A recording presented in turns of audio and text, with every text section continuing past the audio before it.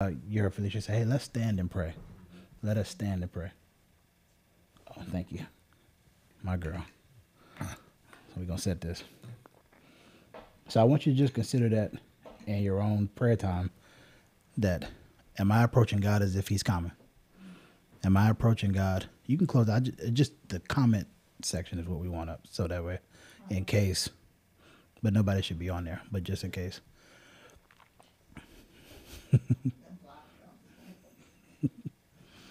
So we don't ever want to treat God as common. Amen. So that's why when I approach God, I approach him as though I need him and not as though he's in need of me. When I pray from a position of, from a position of sitting, it's as if he needs me and he does not. When I kneel, it's because I need him. And it's about him. You understand? And if you've never broken your flesh, you don't have a good chance at being used by God. Because praying on your knees hurts. Your ankles fall asleep, your knees hurt. It's not the most fun position to be in, actually, right? And if you've never broken your flesh, you restrict the ability to be used by God. So God may need you to pray for an hour for someone, but if you can only pray on your knees for 2 minutes, that ability may be hindered. You get what I'm saying? Meaning the life source to flow from you is best flowed through a man that's broken. So I've spent time breaking myself and being broken before God also. That's where all the fasting comes in. That's why we're on our knees before him and all those things. Amen. So I wanted to share that bit because I know we were praying standing up. But you need to know it's honorable before the Lord God to pray on your knees. It's accepted before him because he is our king. Amen.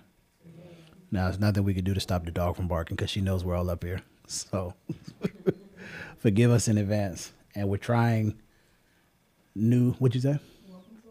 Oh, yeah. And this is in our home, too. So that's kind of like what goes with par for the course. So you'll see our children walking through here. You hear our dog barking. Hopefully the doorbell doesn't ring up with the Amazon driver, right? Because the package was supposed to come in this late. So he may ring the doorbell while we teaching. But this is in our home. So what better place than to just be authentic, right? Amen. But I told y'all last week, I said, we're going to talk about life and death when we get back together. And that's what we're going to talk about. And it's something that's, you know, you're going to die and you know you're living. But what happens when you die? Most people are uncertain. Most people are unaware. We have a general idea, right? We have a general idea like, man, we'll go to heaven or hell. That's kind of like, there is no in-betweens.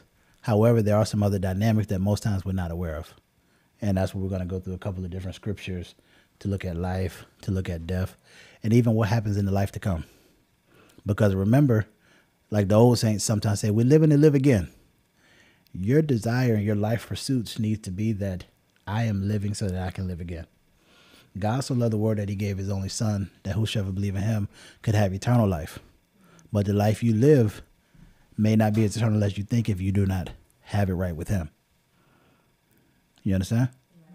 Right? God created us in his likeness and in his image. That's eternal in nature. So you were created with eternity in your heart, or as the word of God says, he's placed eternity in the hearts of every man.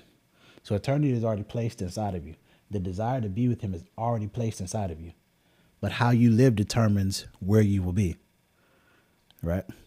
And him being eternal, my desire to be of him, because that was the way we were created, in his image and in his likeness. And so that's kind of what we're going to talk about. How do we live this life in a way that we can be with him forever?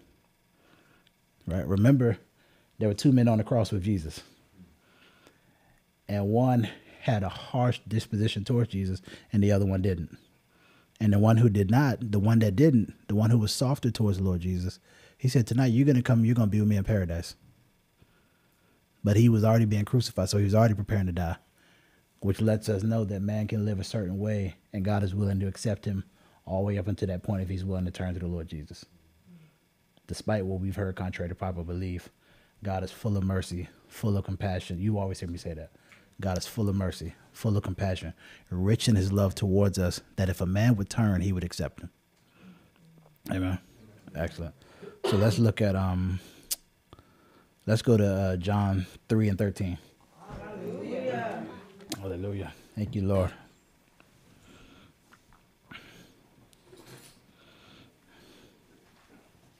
I'll go there while we're turning also.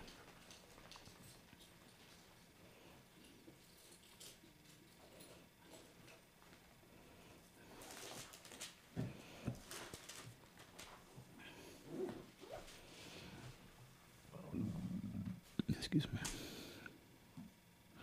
And while we're going there, John, can you do me a favor? Can you find me where in Kings is it that talks about Elijah was taken up into a whirlwind? Which scripture exactly?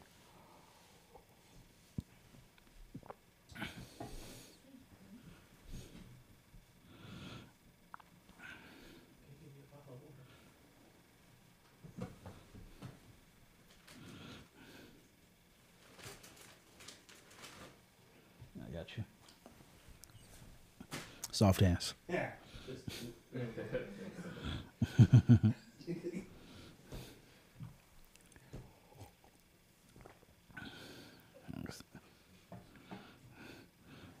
You found it, John? Okay, I'm gonna look for it while you're doing it. Thank God for the World Wide Web.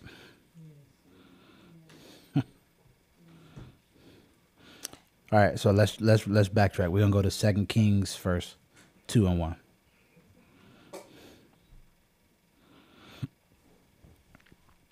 And we're gonna talk about excuse me, we're gonna first talk about Elijah. Now, if you don't know about Elijah, most do though, but Elijah was a servant of God, he was a prophet of God. And Elijah lived a life in such a way that at a certain point he was taken to be with God. And in doing so, him being taken to be with God, we see that it's possible for a man to live in such a way that God would take him. Even when we look at Enoch, it says that Enoch had the testimony that he pleased God, that he walked with God until he was no more. And so we'll go through that passage of scripture also. But the reason Elijah and Enoch are important is because these men walk with God. And in their walking with God, they begin to grow with God. And as they grew with God, they begin to know God. And when you begin to know God, you begin to learn about his nature and about his character and about his ways. And as you master those things, you move into the secret things of God. The word of God says that the secret things, those things which belong to the Lord, or those secret things which belong to the Lord God, those things that are revealed to us and to our children. So there's secret things that belong to God. And a secret is a secret for a reason. The reason it's a secret is because everybody doesn't know. Which means that there are certain things that are with God that we are all not privy to. So you have to imagine how many times when we see men of God or other things move with something, perhaps there's something that they know that we don't. So we quickly judge sometimes, not realizing that perhaps they have information that we don't have. When you look at the life of Elijah and Enoch, that was the case. Elijah and Enoch both had secrets with God. And that was the cause that caused them to be taken. So the way I've heard a wonderful man of God say it, he said that within the scripture, there's 7 layers of revelation. By the time you get to the 7th one, he said God gonna come take you himself, right? Which means that there's depth and there's layers in God. And when you look at the past men of God that God used, the saints of old, as I call it, each one of them had certain things that they moved with, that they operated with, that we sometimes, if we see it, we'll say all kind of stuff about them, especially the prophets of old, right? We were talking about it last week with St. Patrick, especially because we were out last night having dinner. We saw everybody downtown in their green and all that stuff. Y'all probably been seeing it because St. Patrick Day is coming up, like, I think this Friday. But even in St. Patrick, most people didn't know St. Patrick was a man of God. He was a prophet and he was an apostle. Most people have no clue. We just know the holiday where people need to have green on and they want to drink beer and do other foolish things. But that wasn't really what it was about. St. Patrick was a prophet of God. You didn't know that, did you? St. Patrick was deep. St. Patrick is the reason Ireland doesn't have any snakes to this day. So what happened was, and when you really study the life of St. Patrick, what happened was he was captured by pirates in his early years. When he was captured by pirates, they brought him to Ireland for slavery. When he finally escaped, he heard the people calling him to come back and free them. and not freedom in the sense of captivity, but freedom with the gospel. And his life's mission was the people of Ireland. And he went back as a free man, and that's where he lived his life, preaching the gospel, working amongst the church. That's where the three-leaf clover comes about. So when you talk about the green, that was one of the ways he explained the triune nature of God. One person, three expressions, each unique in its expression, one being triune in nature. God gave him the understanding of that with the three-leaf clover or the shamrock, whatever you want to call it. That's where St. Patrick got that from. So that's the problem. So what happens is God will give somebody something, and people will try to duplicate, not understanding that God gave that thing to them. So St. Patrick's Day was never about liquor. So even with the snakes, what happened was a young man got bit, and they told Patrick about it. Patrick, he said, bring the snake to me.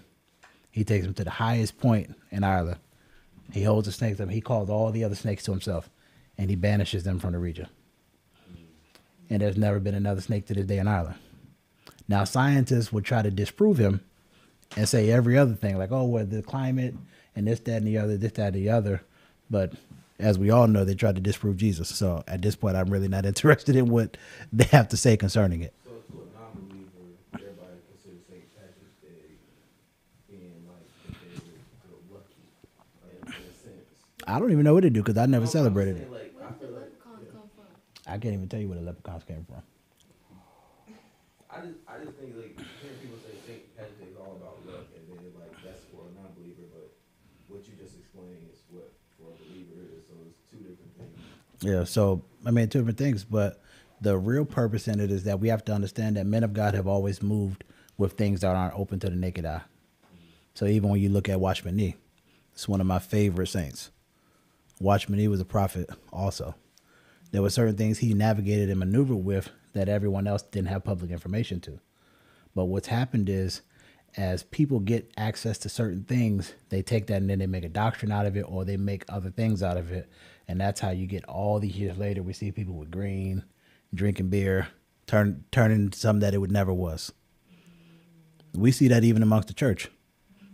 Not to that measure of the spectrum of living a life of vow like that, but we even see that amongst the church where something God did at one point in time that will they hold to and never be willing to move from, or take it and morph it into something that it was never created to be. You understand that? So even with that, with every man of God, God has given them secrets that they operate and function with him. That was Elijah and Enoch. God gave them certain things to move with and to operate with. But like St. Patrick, if people don't have an understanding, they will take it and make it about beer. Right? And it never had anything to do with that. Amen?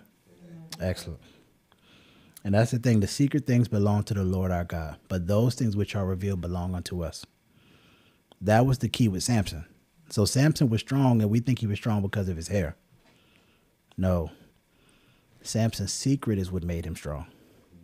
The moment he gave his secret up, he lost his strength. Remember, there were plenty of other Nazarites that had long hair. Jesus being a Nazarite and our Lord and Savior, but even our Lord Jesus did not possess the strength of Samson. So it wasn't about the hair. The hair was an outward expression of an inward secret. And when he gave that secret up, he lost his strength. You see that? So God gives men of God things to walk with, but the moment we begin to expose our hand, that's the moment you could possibly lose your strength. You see that? And that's the key. Samson wasn't big. Samson wasn't what the movies make it. That's the key. That's the part you have to understand. I remember when I shared this with my wife maybe 4 or 5 weeks ago, whenever, and I told her, I said, well, you know, Samson wasn't what the movies say. The movies portray him. And also keep in mind, I've never watched any Christian movies except for like The Prince of Egypt. Because I watched that with the Deliver Us. We like that soundtrack, right? The soundtrack is fire. But I've never watched any outside of that Passion of Christ. I've never seen none of that stuff.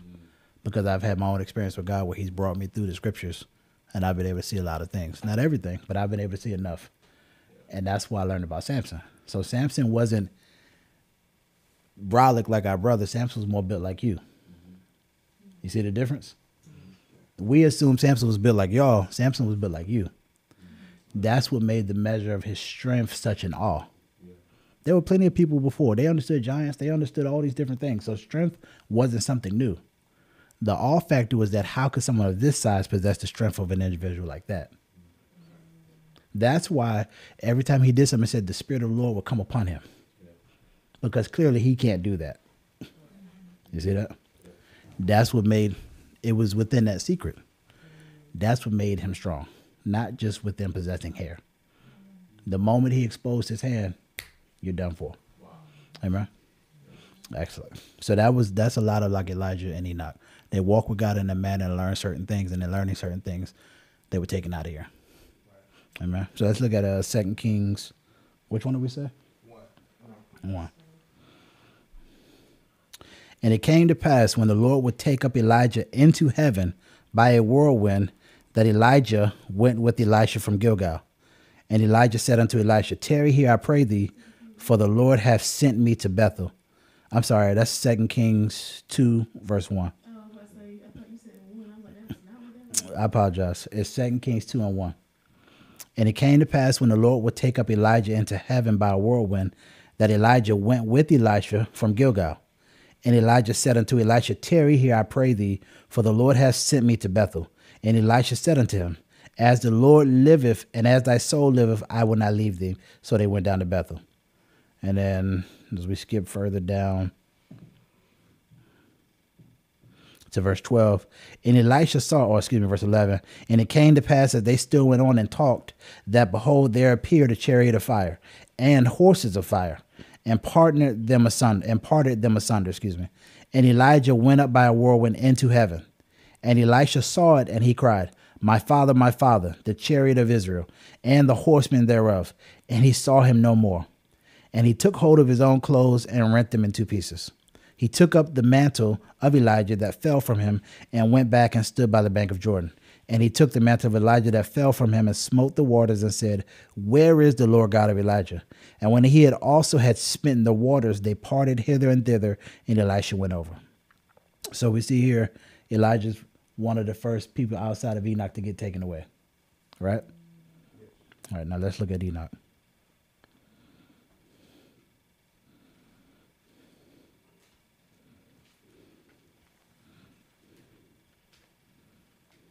Let's go to Hebrews chapter 11, verse 5.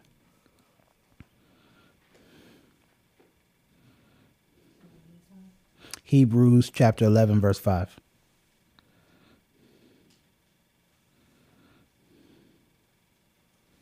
And we're going to do 5 through 6.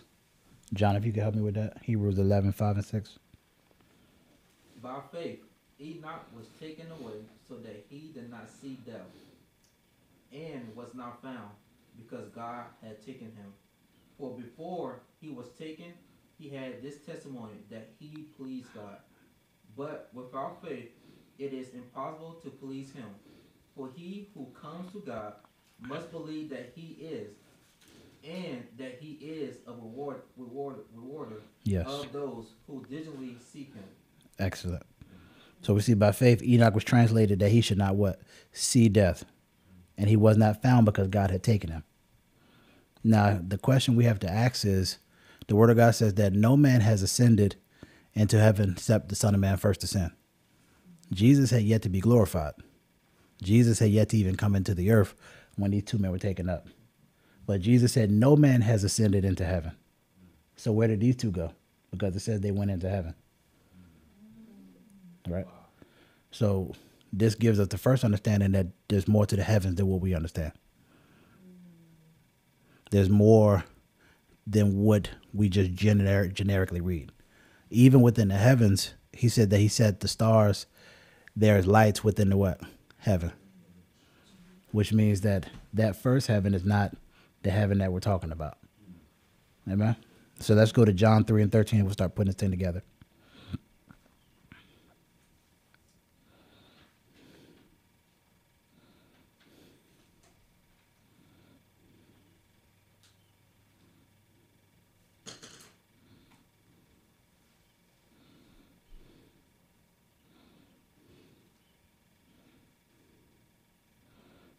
Sorry, my Bible app is glitching.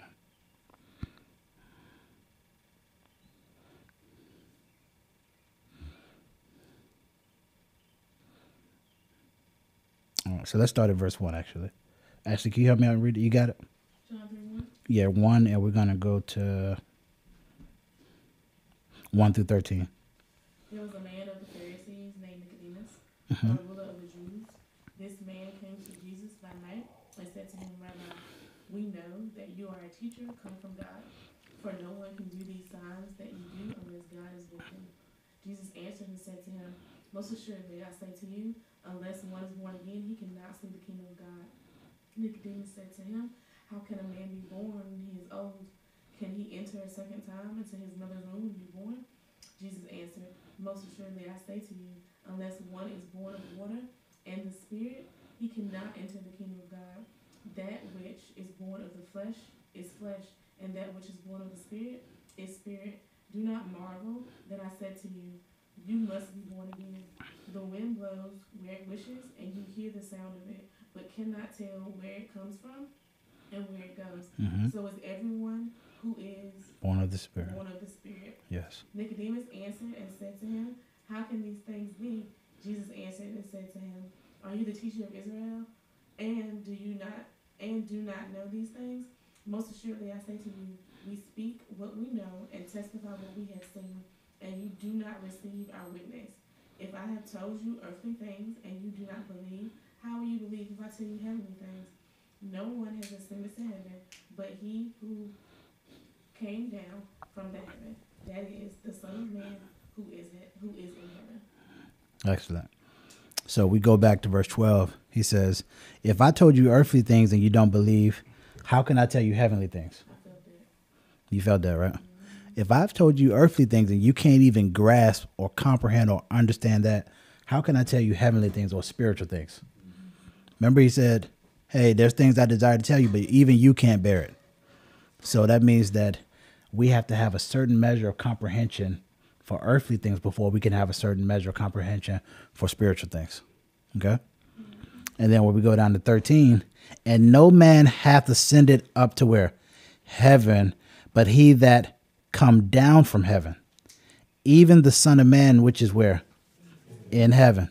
Now, Jesus is saying this on the earth, but he's saying that the Son of Man is currently in heaven. So that's kind of a, wait a minute, what's going on here? And I'm going to kind of help break some of this down. What you have to understand about man is that man exists in 3 planes, all at the same time. Now, remember, if you can't understand earthly things, even though I'm saying this, it will just fly right over your head. Ask God for wisdom, understanding, so you can receive revelation. Amen. But man exists between 3 realms. That's why Jesus said that. You good? That's why Jesus said that no one has ascended except the Son of Man who first ascended, except the Son of Man which is in heaven. Jesus said this, and he had yet to be crucified or glorified. But he told him that the Son of Man is in heaven. But then when you go further up in the discourse, when she first started reading, he said that no man can be born back into his mother's womb a second time. So what are you speaking about, Lord? And that's when he said, except a man be born again. That's what he's talking about. But that born again means born from above. But he was on the earth. So if he's existing here having a physical conversation with Jesus, and Jesus says that you have to be born from above, that means when the transaction happens, the you that's here got replaced with the one that was there. No man can enter the womb a second time. But Jesus said that except you be born again, which means to be born from above. But you're here. So if you're here and you're born from above, that means the you that came has replaced you that's here. You understand that? I'm helping you understand spiritual things, that man exists in more than one place. So the TV and the Marvels and all that thing, the concepts are right. Is the spiritual dynamics off? Yes. But in theory, what's happening, it's there. Okay? Excellent. So I wanted to get that. So let's go to Ephesians 4.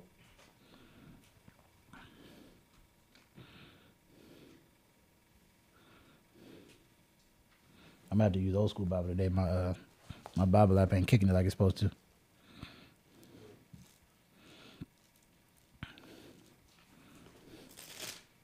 Chris, help me with this. Let's do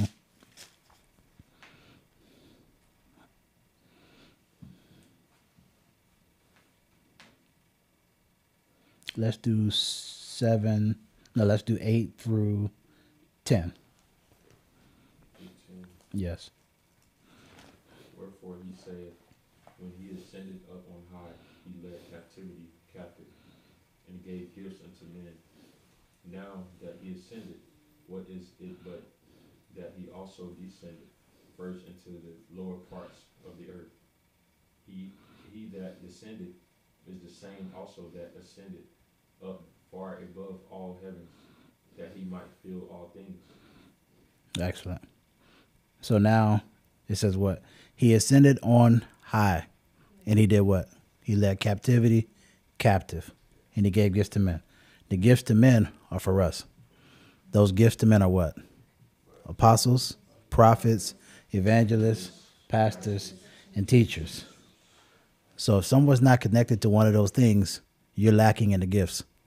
But Jesus said that he gave them to you. So you need to question where you are, because Jesus said, those who I died for, I gave them apostles, prophets, evangelists, pastors, and teachers. Well, so I don't even get into the arguments. I don't believe in prophets. Well, you just don't believe in what Jesus gave you. But Jesus is the person that you don't get to reject his gifts and partake of him. You got to take the whole scroll. You don't get to take portion of it. You take the whole thing. She's starting already. She's starting already. Right? But Jesus is the one that you have to take the whole scroll. You don't get to take a piece of it. So I don't know about it. You know, I used to, back in college, that used to be one of the arguments with some of our peer group. Well, there's no, there are no more apostles. And I was like, okay, well, that sounds pretty dumb. But, I wasn't willing to contend with it, because contention only comes by pride. So I just leave people right where they are when they want to have those kind of arguments. I'm like, amen, buddy. We'll just find out in the life to come. I'm just not willing to miss out on every gift God gave me. Amen. So it says that he ascended on high, he led captivity captives, and then he gave gifts to men. And then in the next verse, he that descended, now Jesus is the one that descended. Now he that ascended, what is but that he also descended first into the lower parts of the earth. So now we're talking about what Jesus did when he was crucified, buried, and resurrected. During that process, there were some other things that took place while he was in the grave. And this is what this is talking about. So remember I said man exists in different realms. Jesus was in the grave, but while he was in the grave, he was ransacking hell also. So now that he ascended, what is it but that he also descended first into the lower parts of the earth? He that descended is also the same that ascended up far above what? All heavens, that he might fill all things. And as other translation says, he ascended far above all the heavens, which lets us know that there's more than one heaven. You understand that? So when it talks about Elijah was taken up in a whirlwind into heaven, the heaven that Jesus ascended above is not the same heaven that Elijah was taken into. When it says Elijah was taken up into a whirlwind into heaven, it's talking about that first heaven, meaning beyond what we could see. But it's not that, he was taken up into heaven before God. You understand that? Because no man has entered heaven until Jesus had ascended. No man. So Jesus didn't have his words messed up when he said, no man has ascended except first the Son of Man. So now we have to say, where were they at? Where did they go? Amen? Excellent. We're going to figure it out. So let's go to 1 Samuel 28:7.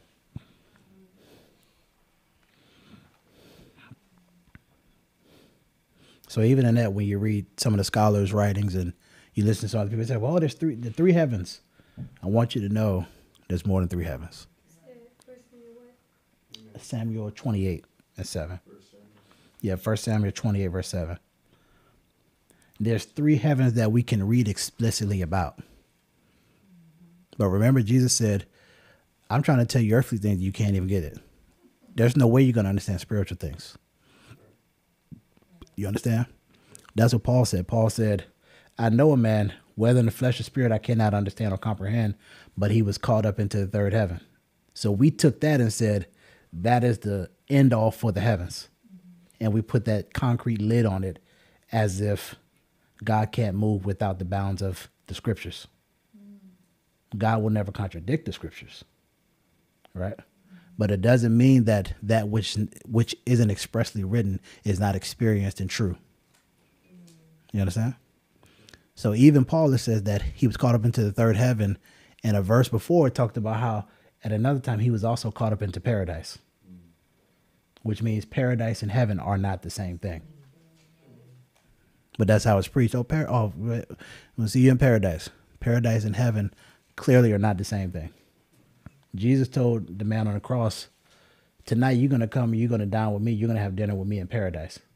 Jesus had yet to ascend. So where was he going to meet the gentleman at? You see that? Yeah. Excellent. Okay, so 1 Samuel 28:7. I'm going to try a new Bible. This ain't working. What'd you say? I was like, with the cardio part, you would not understand. You just Oh, yeah. I know.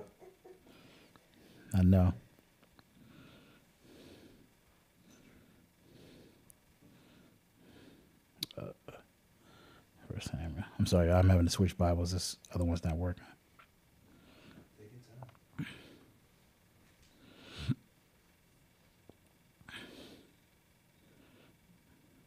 Jacoby, help me with this. Let's read verse 3. Actually, I'll do this one because this is a longer one. I don't want to trip nobody up. Everybody good? They got it? Excellent. Now Samuel had died, and all Israel had lamented for him and buried him in Ramah. So Samuel has just been what? Buried. Okay? I want us to remember that. Israel is lamenting for him, and he's been what? Buried in his own city. And Saul had put the mediums and the spiritists out of the land. Then the Philistines gathered together and came and encamped at Shunem. So Saul gathered all Israel together, and they encamped at Gilboa. When Saul saw the army of the Philistines, he was afraid, and his heart trembled greatly.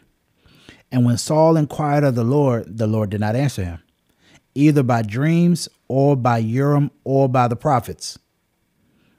So now Saul is trying to interact with God. God's not interacting with him. Our interactions with God are based upon his doing, not ours. We can initiate a transaction, but if he chooses not to, he chooses not to. But this shows us that Saul knew different measures and different ways by which he could interact with God. And these ways he learned from Samuel. Samuel taught him different things of the prophetic. So when it says that he sought God by a dream, this means this isn't the same dream that when you just lay down and go to sleep and whatever so happenstance happens. This is a prophetic and a spiritual encounter that he's trying to now go back into, but he can't go back into because it's cut off from him. And the prophets are no longer dealing with him. So if you dishonor the head of the prophets, the rest of them won't speak to you. That's the key. I try to err and keep people always out of dishonor because it's a spiritual protocol. If you dishonor authority, if you dishonor leadership, God will cut you off. And you're not aware of it. It's a spiritual law. No matter how much you try to get out of it. Kind of like, thou shalt not dishonor thy mother and thy father so that their days may be long on the earth. If you dishonor your mother and your father and they curse you, there's nothing I can do to help you. There's nothing Jesus can do to help you until you make it right. Because a curse without a cause cannot stand, is what the word of God says. But if your father or your mother curses you, there's nothing you can do about it. Why? Because of the dishonor. So dishonoring leadership is one of the things that I'm opposed of. I'm opposed to even talking about men of God. I don't even go down that route. Even if I disagree in my heart, and I know I won't say it openly. Unless God has given me a specific task to call this person out, which he has not. I just choose not to. Because I too have been ignorant. I too have been in need of mercy. I too have been in need of covering. So I just choose not to err that way. And if we're all on the same team, I just choose not to strike myself in the face. If we're all of the same body. Now, if they're not of the body, that's a different thing. Because we see the Apostle Paul said that. He said, hey, mark these individuals. They brought me much harm. They did this, they did that, so forth, so on. So there's a time for it. But what I'm saying is most times when people are being called out, is not the time for it. That's the time for somebody walking with you. And you need to clean up your camp. Hey, mark them. But amongst the church as a whole, you're not even walking with that person. What you got to say matter? You want to speak about a national voice, but you don't even have a national voice. So that's like what happened with T.D. Jakes, right? Do we all think T.D. Jakes could use some help during deliverance? Probably so. Probably so. What T.D. Jakes said, stand up and look at the man of God, right? Right? We getting into ministrations though, right? Like how somebody does something. So how I work in the gift of miracles is different from how some of my brothers work in the gift of miracles. We got two different ministrations, same gift. So I didn't even get up in the theatrics of it, but the church was in an uproar. And rather than helping them, they decided to mock him. And I remember saying that to one of my sisters. She's like, oh, the devil didn't come out. I said, how you know? I said, that's the measure which you walk in that you think the person has to roll over, flop, manifest, and you got to say, come up and out 100 times. There's a greater measure that perhaps you don't know. You better say it. Right? But that's the thing. And I'm just using T.D. Jakes as an example. I don't know him personally. He don't have a clue who I am. Right. But the idea that people think that they can dishonor and then receive. So you want to dishonor him, but you want to receive grace to multiply and grow to the measure that he did. I don't quite see that happening that way. I said you want to dishonor, but then you want to receive the same grace that he has to grow and multiply in which he has done. Now, obviously, there's a certain level of business that comes along with that. You get a certain amount, you can scale and those kind of things. So I'm not acknowledging that side of things, but it doesn't change the fact that God adds to his church. And he plants them where he sees fit. So God thought fit for a lot of them to be over there. And so I've always been a fan of honor grace. Honor where you want to go. So I've always honored the men of God. I honor my spiritual father. I honor the men of old. I honor the saints of old. Right? Because you don't get to receive what you don't honor. That's the way I learned it. I'll tell you how I learned that. But you don't get to receive what you dishonor.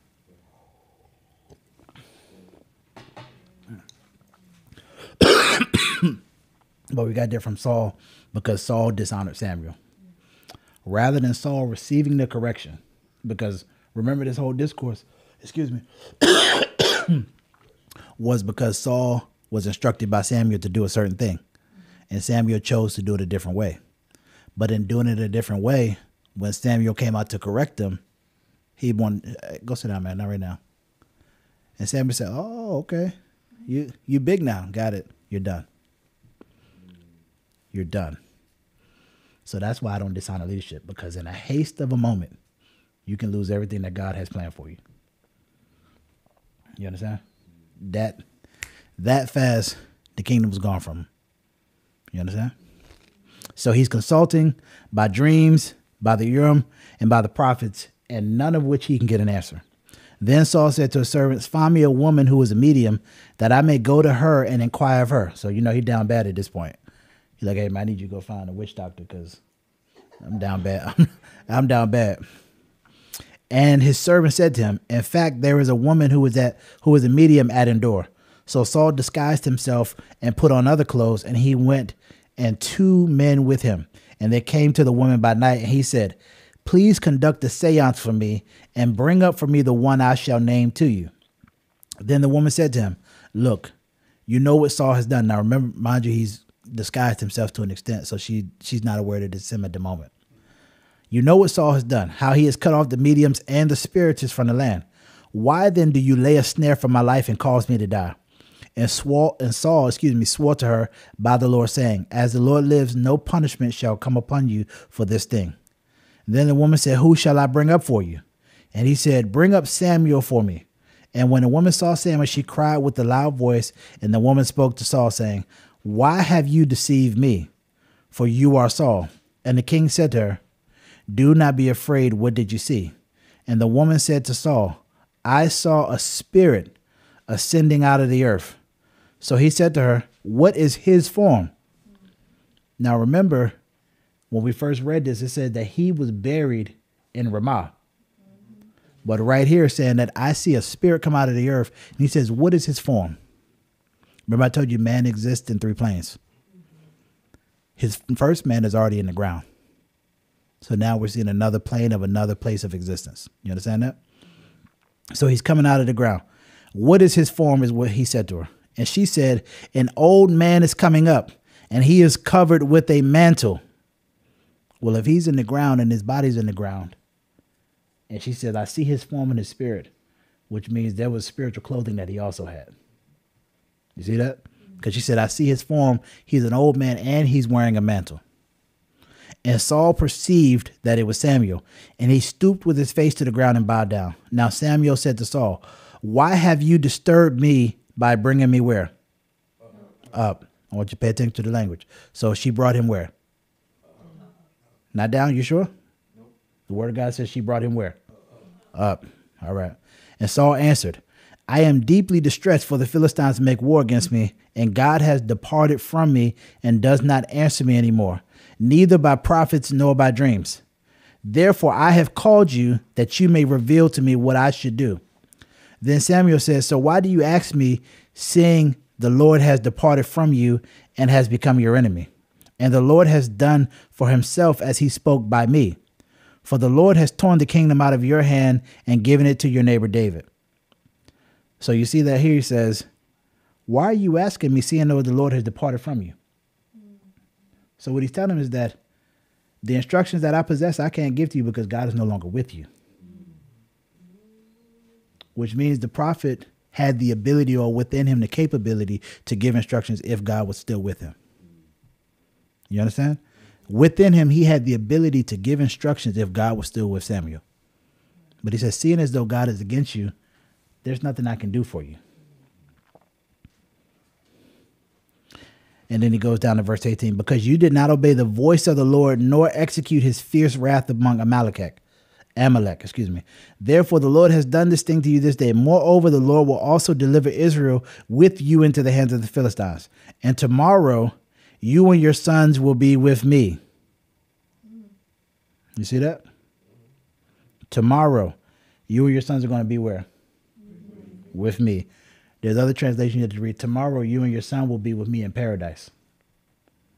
Which lets us know, where was he dwelling at that Samuel, where was Samuel dwelling at that Saul and his sons were now coming to be with him also? But she said she called him where? Up.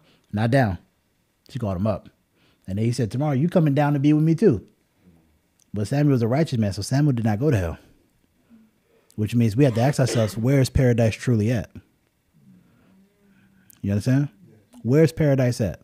Because she said, I went and called him up. Samuel said, why have you called me up? He said, tomorrow you're going to come be with me in paradise. Okay? All right, now let's go look at Lazarus. That's Luke 16. I have a question Mm-hmm. about the mediums and stuff. Yes. That's a thing. It's a real thing. I mean, I know, because me and her talked about it before. But if he was a man, why is he going to them?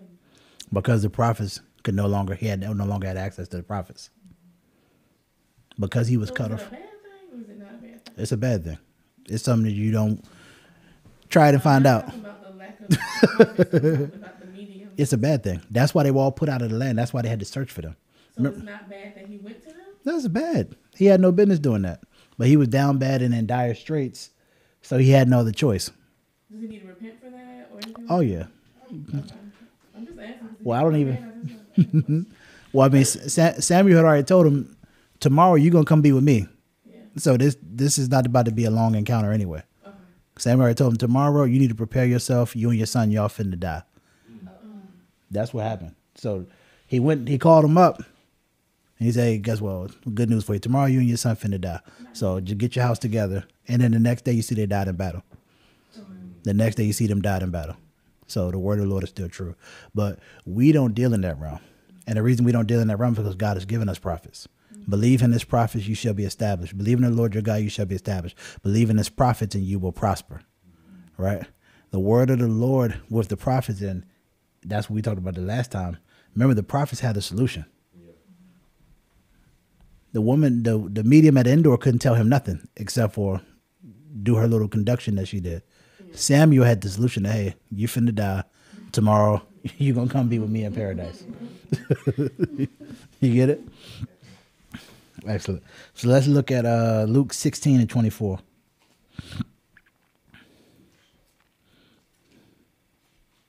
Thank you, Lord.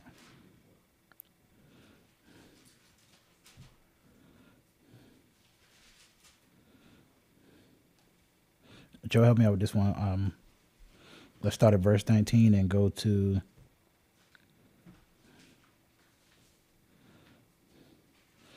You go to 24 and then I'll pick up at 25. Yes, sir. Just to help kind of carry some of that load. Thank you. The rich man Lazarus. Yeah. The rich man and Lazarus. Everybody good? They got it? Okay. Excellent. There was a certain rich man who was clothed in purple and fine linen and fared sumptuously every day. But there was a certain beggar named Lazarus, full of sores, who was laid at his gate, desiring to be fed with the crumbs which fell from the rich man's table. Moreover, the dogs came and licked his sores. So it was that the beggar died and was carried by the angels to Abraham's bosom. The rich man also died and was buried. And being in torment in Hades, he lifted up his eyes and saw Abraham afar off. And Okay. Lazarus All right, so stop there. He was where? Afar off. afar off. But he lifted his eyes and he saw who? Abraham. All right. Remember, the word of God is spiritual. You have to savor it. If you just read it, if you read it on fast forward, that's the level of measure of revelation that you're going to get. That's the level of understanding you're going to get. Not saying you have to read like extremely slow, but take your time when it says, and he cried and said, Father Abraham, have mercy on all, back up. And it came to pass that the beggar died and was carried by the angels into Abraham's bosom. So when the beggar died, how did he get into Abraham's bosom? The angels carried him. But you see, I guarantee you none of us caught that in that moment because it happened so fast, right? Right? Did that? You don't count. I already taught you. But everyone else, it happened, right? Meaning, how much are we missing within the word of God? How much richness and depth are we missing when we just take the time and savor it? Amen? And it came to pass that the beggar died and was carried by the angels into Abraham's bosom. The rich man also died and was buried. And in hell he lifted up his eyes. So the rich man was in hell. And he lifted up his eyes, being in torment, and seeth Abraham afar off, and Lazarus in his bosom. So the rich man that died went where? He went to hell. Hell. The beggar went where? Abraham's bosom. And he was able to see, the rich man was able to see the beggar from where he was. Okay? I want you to remember that. And he cried and said, Father Abraham, have mercy on me. So not only can he see him, but he can speak to him. Have mercy on me and send Lazarus, that he may dip the tip of his finger in water and cool my tongue, for I am tormented in this flame. Now remember, Jesus said that you need to fear the one who can not only destroy the body, but can destroy both the body and the soul in hell. This man had already died, but he's telling them how tormented he is, which means his body that was in that other realm, like we're talking about, is feeling every piece of this. You understand? I'm sorry, my thing flipped pages. And he cried and said, Father Abraham, have mercy on me. Now, you see the difference as I'm reading it? Always take your time and read the word of God in such manner so you can receive everything God has for you.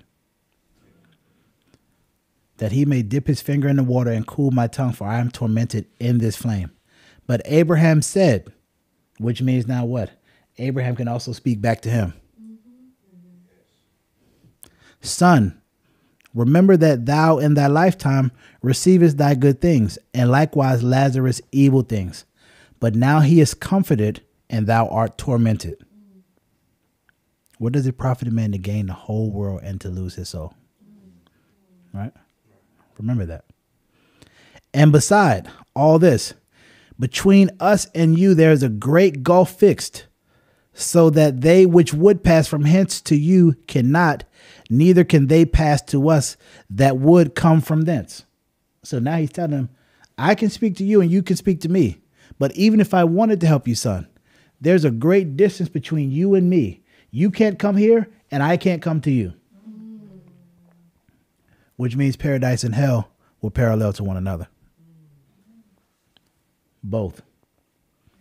That's why he said, there's a great gulf fixed between you and me. Abraham's bosom was the place where the righteous would go, that God had prepared for them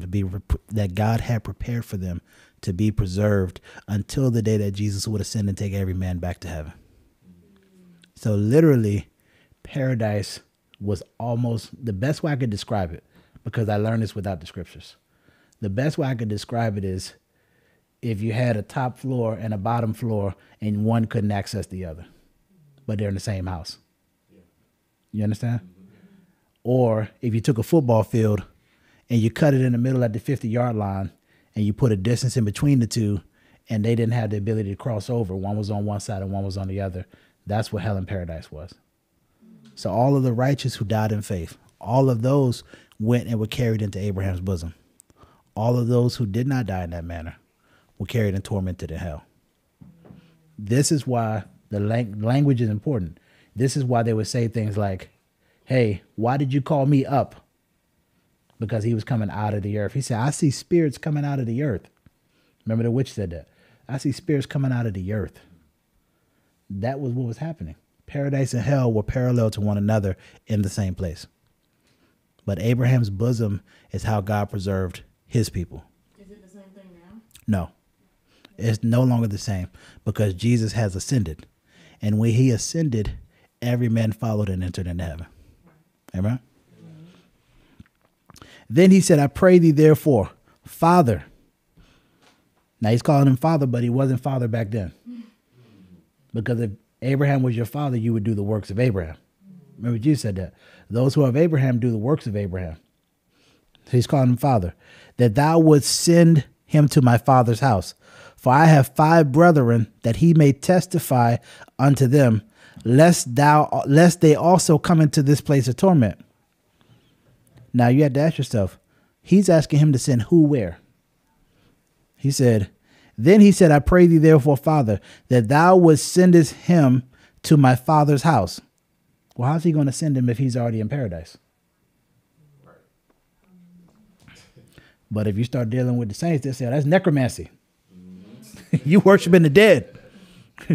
No, there's a certain measure that you don't know. God is the God of the living, not the God of the dead. You understand? Excellent. For I have 5 brethren, that he may testify unto them, lest they also come into this place of torment. Abraham said unto him, they have Moses and the prophets, let them hear them. How did they have Moses and the prophets? Moses died a long time ago. Which means there's more than what we understand. And he said, nay, Father Abraham, but if one went unto them from the dead, they will repent. But if we say, if one of them came from the dead, that's witchcraft. That's necromancy. Now, there was a gentleman some years ago, he got a bad rep, and I hated it for him. He was one of the most gifted people we had seen in some years come onto the prophetic scene. And he had a certain understanding that everyone wasn't ready for. And so because of that, when he prophesied, he would talk about saints who had passed. Hey, I see your father who passed on, and he's wanting me to tell you this. And everyone, he's a wizard. That's witchcraft. That's necromancy. He's worshiping the dead. Everyone. People I know personally. Now, I just shut my mouth and don't say nothing until it's my place. Right? So it wasn't my place to say anything. But he said it right here.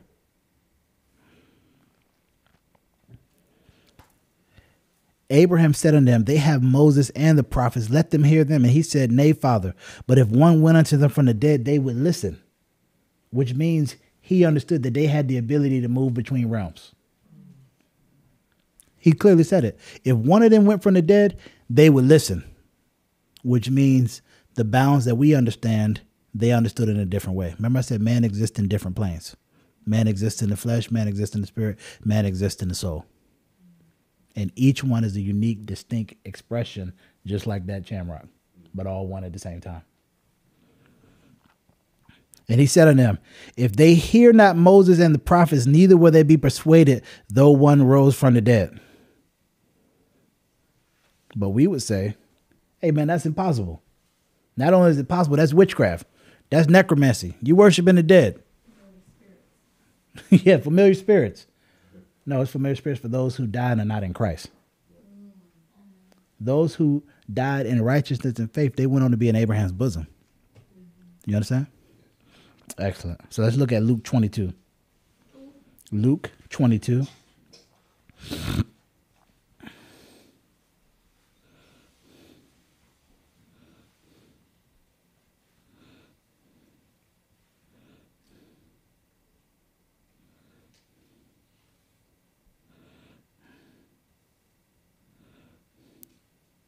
Actually, let's go to, hold on, let me scroll through the something to say.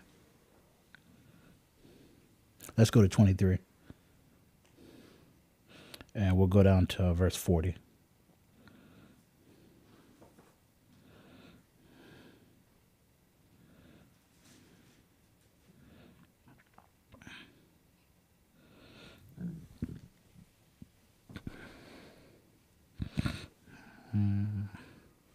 Actually, let's go to 32. Janika, can you help me with this one? Let's do Luke 23:32, but we're going to go through 32 through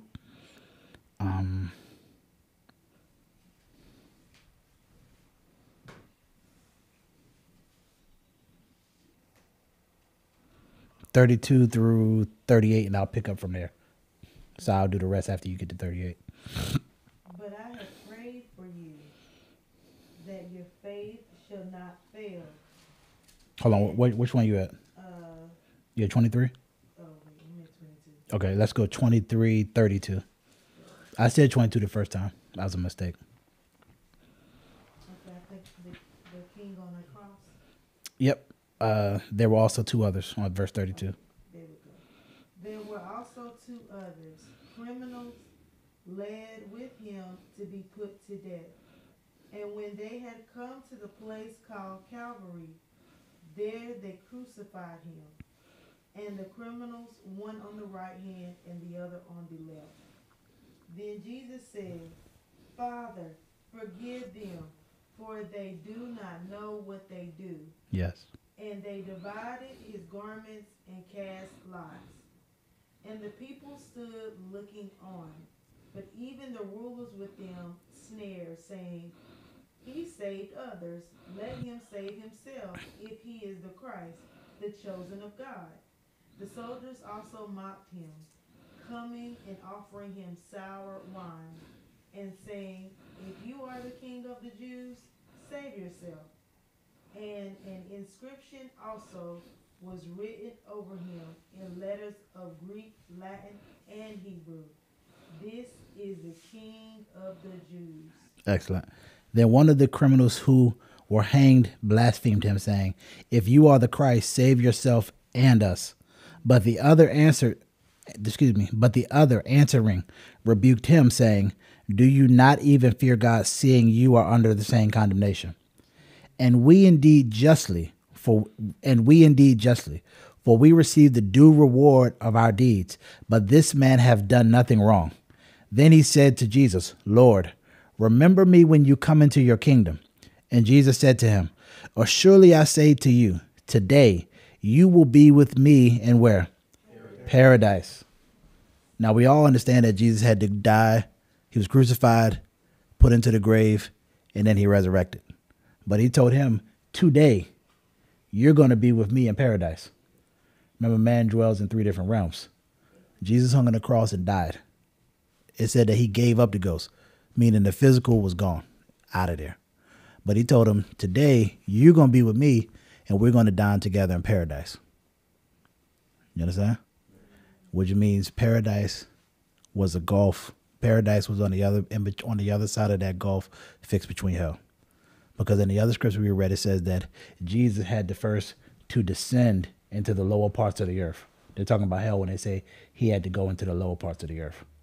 You see that? Now it was about the 6th hour, and there was darkness all over the earth until the 9th hour. Then the sun was darkened, and the veil was torn in two. And when Jesus had cried out with a loud voice, he said, Father, into your hands I commit my spirit. Having said this, he breathed his last breath. So when the centurion saw that this happened, he glorified God, saying, certainly this was a righteous man. Now, even in this, Jesus said, no man can take my life except I give it. No man can take my life. His life was taken by virtue of being there, but if he doesn't willingly cooperate, Jesus ain't dying. Just physically, if he doesn't give up his spirit, it's not happening. He would have stayed on that cross and just would have been a man with no blood and no water and just would have still been living because he was the God man. You understand? Who else was like that? Moses. Y'all didn't know that. God had to tell Moses to die. Remember Moses, he said, I will make you unto Pharaoh like God, and Aaron will be your prophet. Moses, God had to tell him, okay, Moses, listen, it's time for you to die. You need to go over on the Mount Nebo and give up your spirit. Which means Moses would have still been living today if God didn't tell him, hey, you need to give it up. Hey, man, let's go there. That's Deuteronomy 38. Deuteronomy 31, 14. You said Deuteronomy 31? Deuteronomy 31 and 14. So Moses tapped into something that we don't understand. Moses understood that death can be postponed. He understood that death could be postponed. We see that with the prophet and Hezekiah. Who was it? Was it Isaiah? Who was it that went to the prophet and then he turned to the wall? I think it was Isaiah, but either way, Hezekiah gets the word from the prophet.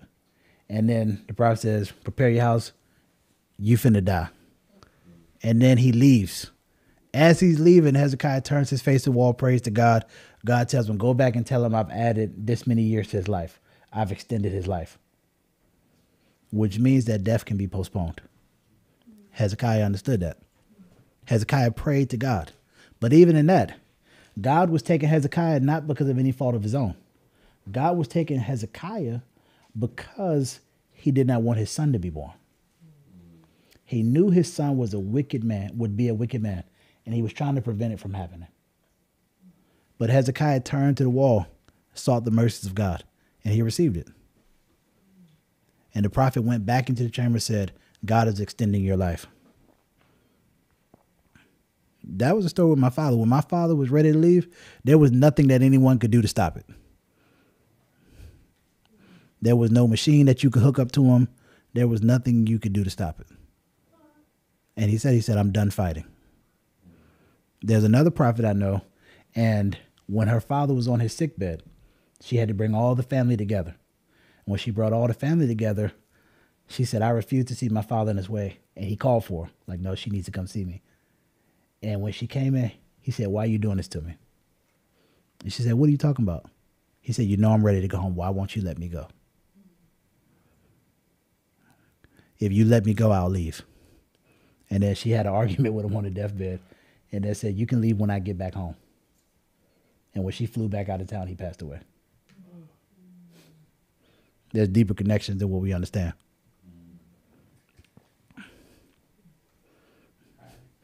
And that's how I told my mother, I said, Mom, you have to let him go. Just what it was. So death can even be postponed to a certain measure, to a certain degree. Enoch found that out. He walked with God in such a measure that death got postponed and he just got taken up. That should be our desire, that we walk with God in such a measure, in such a way that he would long to be with us just as much as we long to be with him. Amen? He's like, yeah.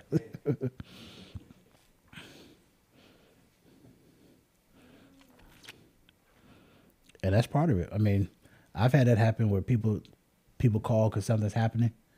And I mean, one time it's like, hey, God's going to keep this person. There's been other times where people call, like, hey, man, what's going on? And I've had to tell them, God's preparing to take him home. You need to get ready.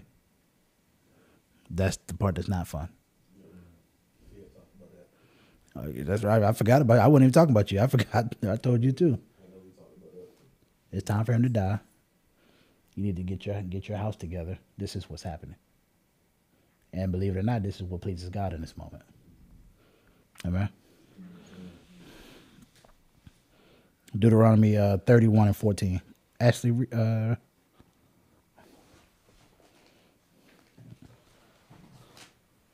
gotta go old school. My Bible joint glitching.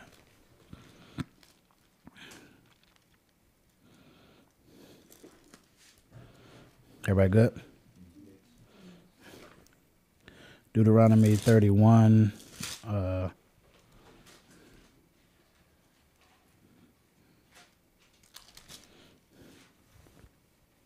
14. Read that for me, Ashley, and I'm going to get the next one. Then the Lord said to Moses, Mhm. "Behold, the days approach when you must die. Call Joshua and present yourselves in the tabernacle of meeting, that I may inaugurate him." So Moses and Joshua went and presented themselves in the tabernacle of meeting. Now the Lord appeared at the tabernacle in a pillar of cloud, and the pillar of cloud stood above the door of the tabernacle. And the Lord said to Moses, "Behold, you will rest with your fathers, and this people will rise and play the harlot with the gods of the foreigners of the land." All right, that's perfect. And then I'm going to jump into 40 and 50. Then the Lord spake to Moses that very same day, saying, "Go up to this mountain of Abarim, Mount Nebo, which is in the land of Moab, across from Jericho. View the land of Canaan, which I give to the children of Israel as a possession, and die on that mountain which you ascend. And be gathered to your people, just as Aaron your brother died on Mount Hor and was gathered to his people." God had to tell him to go die. God said, "Go up on the mountain. I want you to look at the promised land, because you're not going. Give up your spirit and come on and be with me." You see that? Y'all didn't even know that about Moses. Moses was walking different. Remember, he said, "I will make him like God." Moses had to be told to die, which means there's more to life than what we understand. You get what I'm saying?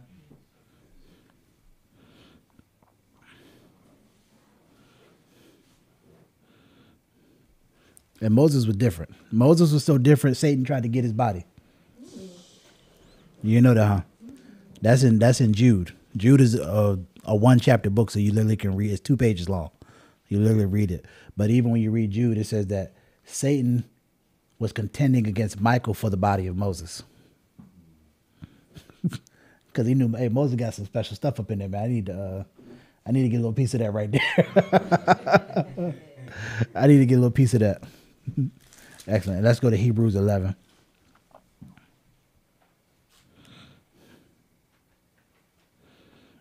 Let's go to 25.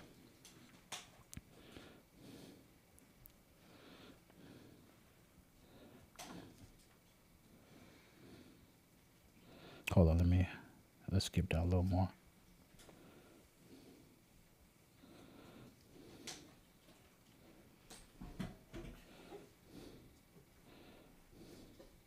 By faith, this is the whole faith Hall of Fame, as they call it, right? By faith, the harlot Rahab did not perish with those who did not believe, when she had received the spies with peace.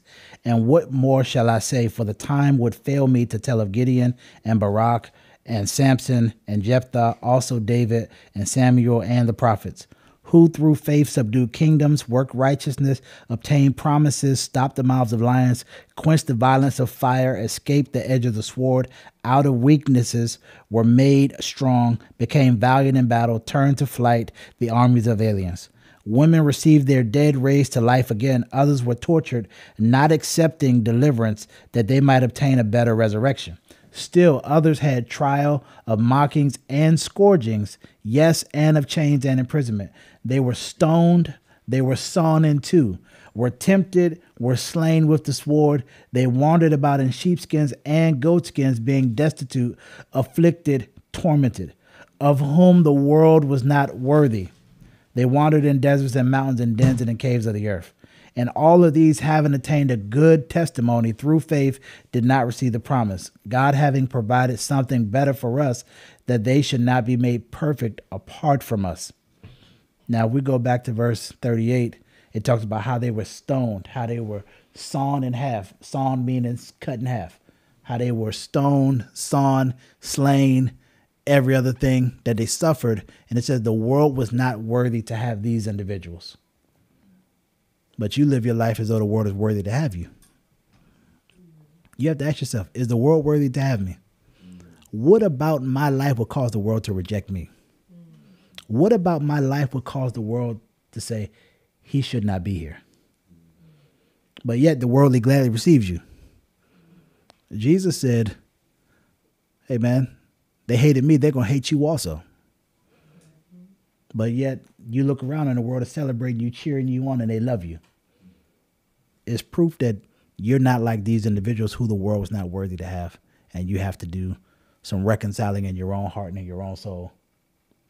Am I saying be eager to be sawn in half? No. Am I saying be eager to be slain? No. Am I saying run and jump at the opportunity to be stoned? Absolutely not. But you should live your life in a manner in such a way that you too could have a testimony like them, that the world is not worthy to have you. You know what I mean? Live it in a manner and a way. Yeah, this death thing is deeper than what we understand. Even the life to come. You just have an idea like, oh, I'm going to heaven. But people don't even understand what that's going to be like. Right? Remember we talked about it last time, said, don't you know that there will be those who judge angels? Why would there even be a need to judge the angels? Which means there's more than what we understand. And we have to continue to ask God, give us the spirit of understanding. Give us the spirit of wisdom that we can know you.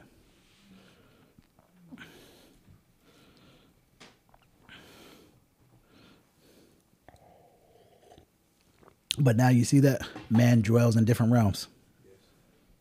Samuel was buried in the ground, but he was fully present with the mantle on, coming up from out of the earth.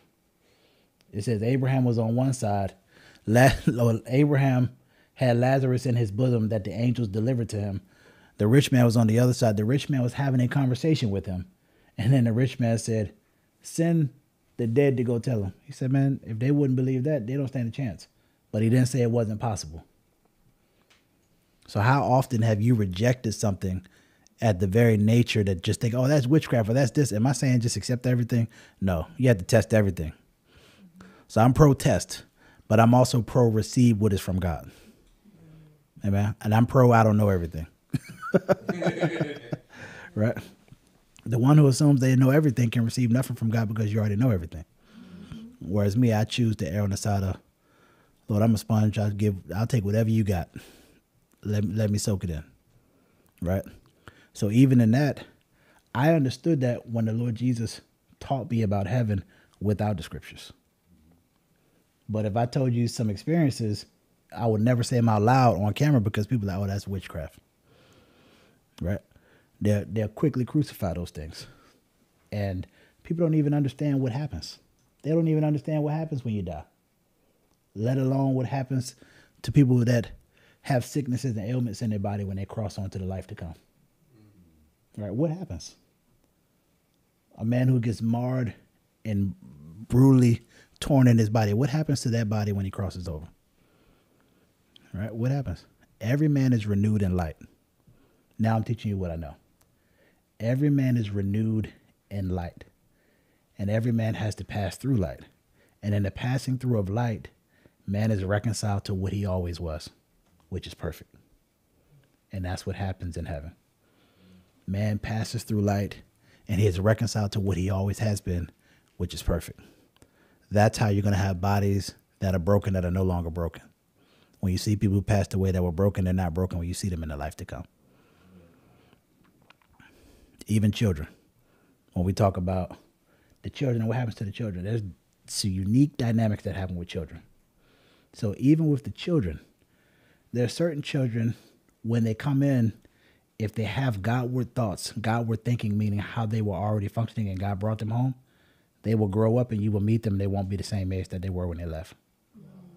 So you'll be taken back because they won't be the same age. But then there's other children that God will keep in that manner, and they will go on to play and be taken care of. The idea of a nursery came from heaven. Heaven had the first nursery. Heaven had the first daycare. Right? That's what happens with the children. And the Lord taught me that, but then he gave me the scriptures to prove it. Even the word of God talks about how the children and their angels stand before them on their behalf before God. Let me see if I can find that. Because y'all know how that go with the internet. I understood what Paul said, or Jesus says, I wish I could tell you spiritual things. But people will crucify you.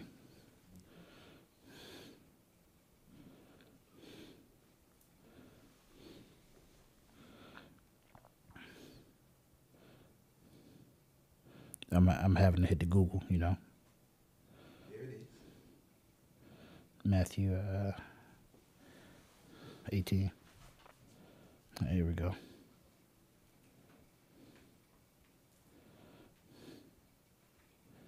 Take heed that you do not despise one of these little ones. This is Matthew 18:10. For I say to you that in heaven their angels always see the face of my Father who is in heaven. See that? He said, take heed and do not despise these little ones, because I tell you, their angels who are in heaven see the face of God, my Father. When I tell you, the children, there are certain angels that care for the children. And that's what happens. So when you see them, it's the loudest playground type of noise you'll ever hear. But it's the most bright and brilliant noise that you'll ever hear. When you hear the sound, you will perceive colors. That's how it is. I can't even explain it with words.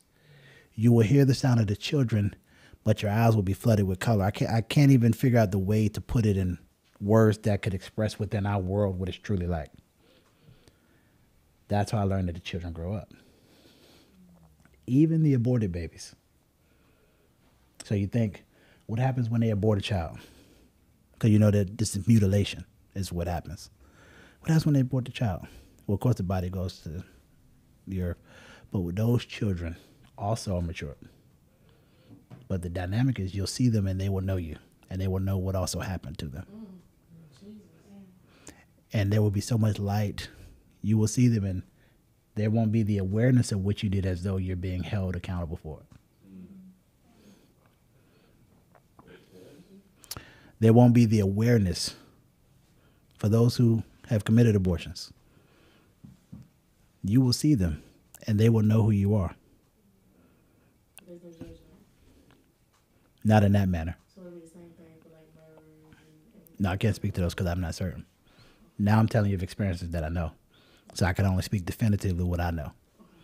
There are certain things I can speak definitively of, and there are certain things that I can't. Definitively, I can tell you what I've experienced with the children. So, definitively, my first encounter with an abortion was when my wife had an abortion. You understand? And years later, the Lord allowed the curtain of heaven to be pulled back. He showed me, this is your daughter, this is her name, and this is what she looks like now. And she wasn't a small child. I'll tell the age at another time. I know the name and everything. And that's why I learned about that. The scriptures help me prove, not that I have to prove it. Because remember, Jesus said, hey, if I tell you earthly things you can't comprehend, how am I going to tell you heavenly things? You don't even stand a chance, right? But that's why I learned about what happens to man when he crosses over. That's how I learned about the children. The children are matured, but they're matured into a way where they enjoy life. And they go on to enjoy a life of eternity, knowing no sorrow, no pain, none of those things. They sleep, they play, they sleep, they play, they sleep, they learn some more, then they play. All of this is happening within the heavens. Remember Paul said, I know a man that was caught up in the paradise, but then I also know a man, can you find it for me? Type in paradise, it ain't but like 3 scriptures with paradise in it.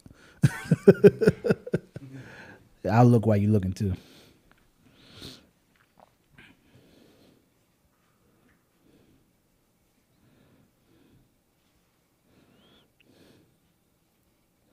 Thank you, Lord.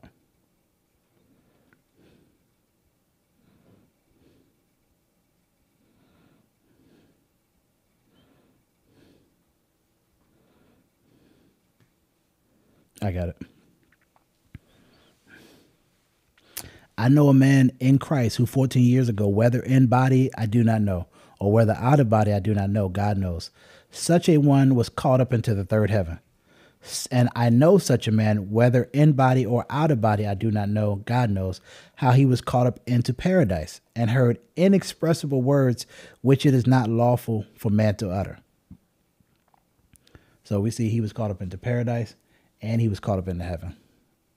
But I could tell you, most men, when they talk about heaven, men who've been there know. That's kind of like we know. We were listening to a gentleman who was sharing his testimony about heaven. He hadn't even spoken about it yet. He said a few phrases, just a few things through Instagram. And when I heard, and it was through text, it wasn't like he wrote, he wasn't like he was speaking, but he wrote a few things down. That was Apostle Jonathan Ferguson. And I don't know him personally, but when I heard, I said, that man's been to heaven. Because I understood the expression of what he wrote because I had seen it. And I said, that man's been there. And then shortly after, the next day, he shared certain things. And I said, by golly, he sure has. Lined right up. There were other things that I learned that I just can't speak of. The reason I knew about the saints of old and how it's not witchcraft is because my first encounter with the angel of the Lord, he began to teach me certain things. He said, I've come to teach you. And he began to teach me about Elijah. And I'm just in the moment, in the experience. And as he taught me about Elijah, he also taught me, in the years to come, I'm going to come back and teach you other things. There'll be other ones who come and teach you also. And you will meet the saints of old also. And I knew that I would encounter Elijah. When, I don't know. But as he taught me about Elijah, there were things he taught me about Elijah that you can't read within the scriptures. That's how I understand men walk with secrets. There's certain things, even concerning heaven, that you'll never hear me discuss. Because the secret is a secret for a reason. Paul said it. I heard things that were unlawful to be expressed. Yet every man has a book about heaven telling you everything he encountered. the 31 revelations of heaven. Right? Yet Paul said, I was in paradise and there were certain things that I could not speak about. Now, Paul encountered paradise after Jesus had resurrected. The paradise that Paul encountered was different from the paradise of Abraham's bosom, or the paradise when you talk about Jesus said, hey, tonight you were down with me in paradise. That paradise is within the heavens. That paradise is where the tree of life is. That paradise is where deep revelation comes from. That paradise is where the Lord God will bring individuals to teach them. That paradise is beautiful. Totally different paradise. You see? But if you can't receive earthly things, how can you receive spiritual things? Right? So you said there was paradise mentioned 3 different times, right? Mm-hmm. So are there 3 different types of paradise? No, not 3 different types of paradise. Only 3 accounts where it's mentioned. You had the account mentioned where Samuel told, hey, tonight you're going to come and dine with me. You had the account of Abraham. And then you also have, or Jesus. Then you also have the account of Paul when he was caught up into paradise. Outside of there could be others who know better, but that's the only accounts that I know of. There could be others, but I'm not certain. But scripturally, from the scriptures, those are the 3 accounts. But I'm not willing to limit it to that also, because God can reach beyond my understanding of those 66 books. Right? And the thing is, you have to live in light of God. That's what I always said. Micah 7:7 says, looking towards the Lord God. You have to look towards the Lord God. You have to look towards his day. Or the way Peter says it, looking towards the day of the Lord, hastening it. Not hastening as though we're ready, but looking to it as though we desire to be with you. I long for the fellowship that we once had in a life that I do not know. Remember Jeremiah, he said, before you were formed in your mother's womb, I already knew you, and I ordained you as a prophet to the nations. How could you know that which has not been formed? Which means the life that he was speaking about, Jeremiah had already encountered him. He just was unaware of it in this life. You see? So we have to desire to live before God, desire to be before him. That's what the man on the cross was about. He was not aggressive towards God. He did not have angst towards him when he says, seeing as though we're under the same condemnation. God says, good heart, today you will be with me in paradise. But the other one with his vile and his anger and his ugh, God says, you know where you going. Right? But you have to desire to be with him. You have to desire to look towards him. You have to desire. I'm telling you now, if Jesus is not the goal, the world will swallow you up and you won't even see it coming. We want to take many souls to heaven. But if Jesus is not your desire, the world will quickly gain your attention and your affections. What does it profit a man to gain the whole world and to lose his soul? It profits him nothing. It profits him eternal damnation. But if you don't live in light of the one who saved you, now the one who dies, you know, when it talks about, hey, the one who comes at the end, he reaps the same wages God can pay who he pays, that whole thing. That's fine for that guy who dies on his deathbed in that manner. But you and I, we know better. You and I know better. So we don't get to live as though, oh, at the end, we're just going to just snap our fingers and make this right. God is full of mercy, full of grace, full of compassion. But we have to look towards him. Looking to his day.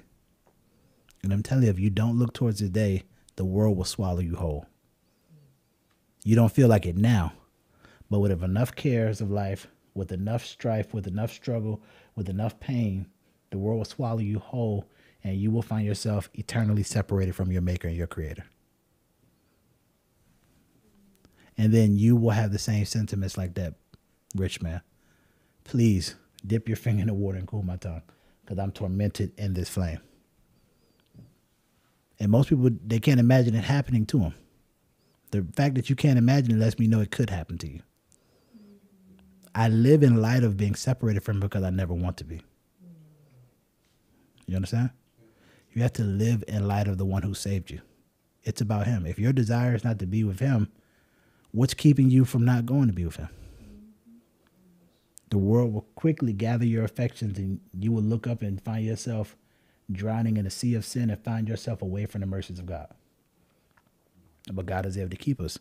That's why he says, now unto him who is able to keep us from falling and to present us faultless unto the only wise God. God is able to keep us, but we too have to keep ourselves also. You know what I mean? And we have to look towards the day of the Lord. That's why you always say, man, just look to God. You always hear, you listen to my conversation with individuals, man, just look to God. You hear me ministering to people, just look to God. Because if you look to him, you'll behold him and you will desire him. And when a man desires him, he won't let nothing get in the way. But even in that, there's so much in the life to come. I'll tell you more about heaven, but you don't want to put too much on somebody's head and your head just explode. Right? Then you're just trying to keep your composure. But there's so much more than what we understand about the life to come. You know, people say, oh man, you're going to be before heaven, you're going to do this, you do that. There's people that sleep in heaven. You didn't know that. They will go into the house and it'll be time for sleep. And then they'll come out and do other things. There's people that work in heaven. There's so many different facets that aren't written expressly within the scriptures that are existing. So many facets. So many facets.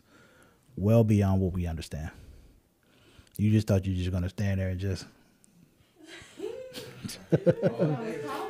That's how you was taught. You were taught from people who don't know God. I was taught that in all the churches that we went to. Like, we basically going to die, go to heaven, and we are going to sing and praise God all day for eternity. Which is a part. It is a part of it. But there is more. There is more. Remember, heaven is for a period. We'll be coming back here.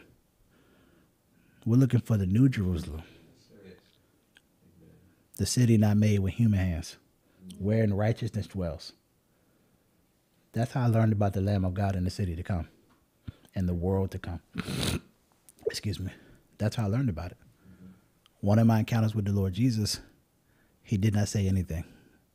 However, in his light and his brilliance, there were so many words that he would speak.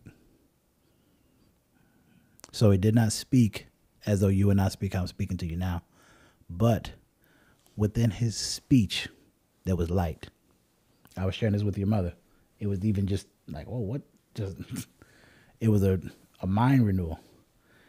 And I did not know the scriptures at the time.